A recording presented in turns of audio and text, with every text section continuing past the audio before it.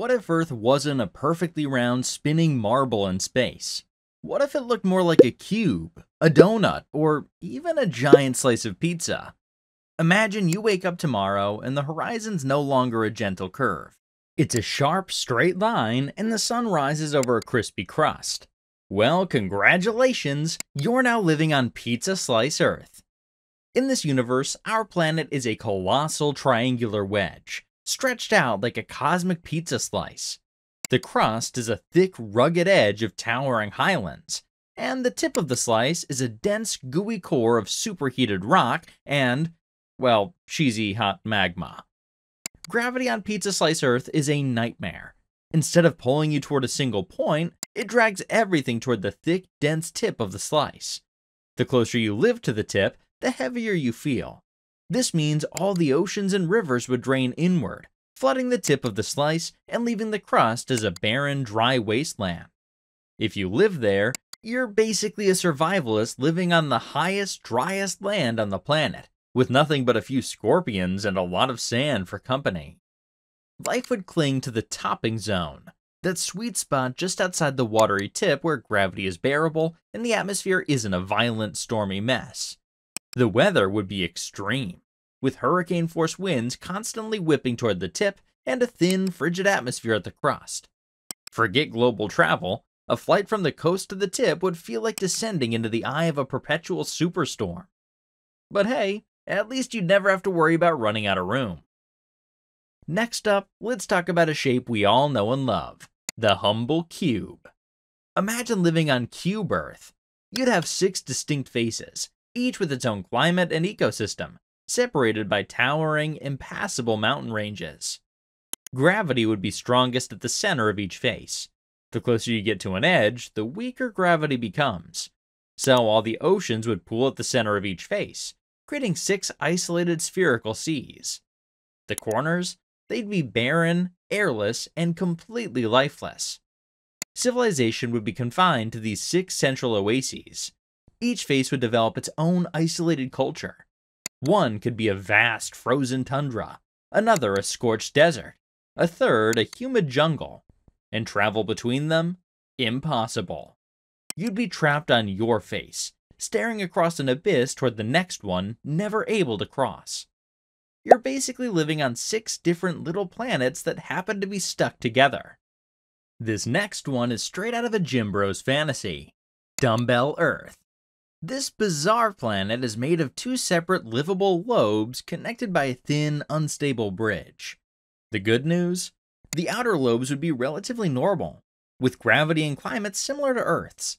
The bad news? The bridge connecting them would have incredibly weak gravity, a violent atmosphere, and constant volcanic activity. This planet would be on the verge of tearing itself apart at any second. If you lived on one of the lobes, you'd likely never know what or who lived on the other. Ever wondered what it would feel like to live on a planet with a hole in the middle? Welcome to Donut Earth, also known as Taurus. This is where things get truly wild. The gravity would change everywhere you go. At the equator, gravity would be a ridiculous 0.03 g, less than on Mars. You'd practically feel weightless. But at the poles, it would spike to a jarring 0.65 g. And the moon? Its orbit would be completely unstable. It would either bob erratically in the hole or loop around in a chaotic figure 8. Tidal forces would be insane, causing massive floods and destroying coastlines. And to top it all off, you'd have hurricanes forming everywhere all the time. It might be survivable, but it would be a chaotic, miserable existence. Guess you better learn to ride the waves because you're stuck with them.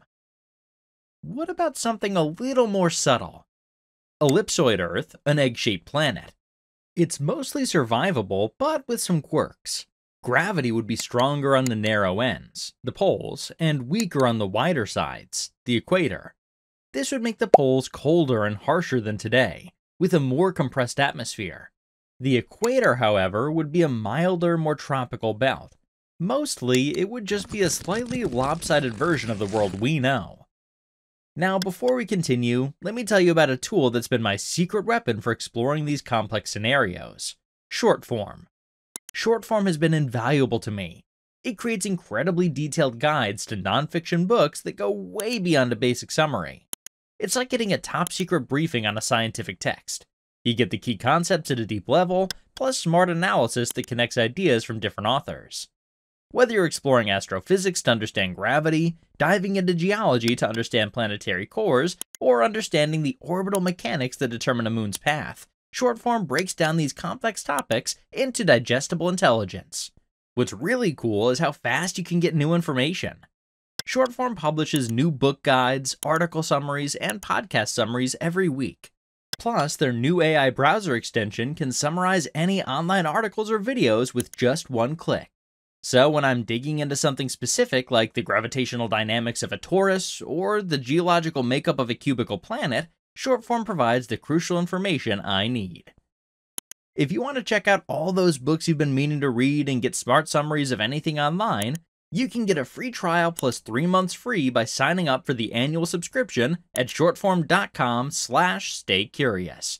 That's 3 months completely free when you use my link. Now let's address the elephant in the room. What if the Earth was flat? Forget the conspiracies, let's talk about the science. A flat planet is simply impossible. There's no way to maintain gravity across a flat disk. Air pressure would be a nightmare. The center would have crushing air weight, while the edges would have almost no oxygen. You'd either suffocate or be crushed, and there's no in between. Plus, without a molten core, there would be no magnetic field to protect us from deadly solar radiation. The atmosphere would be stripped away into space, and we'd all be fried. So yeah, guess you can cross this one off the list. So what have we learned? That most of these alternate shapes are either chaotic, deadly, or straight up impossible. Gravity, atmosphere, and livable conditions are a delicate balancing act. Our spherical Earth is perfectly shaped to maintain all of these factors, allowing oceans to stay put, air to circulate evenly, and a magnetic field to protect us.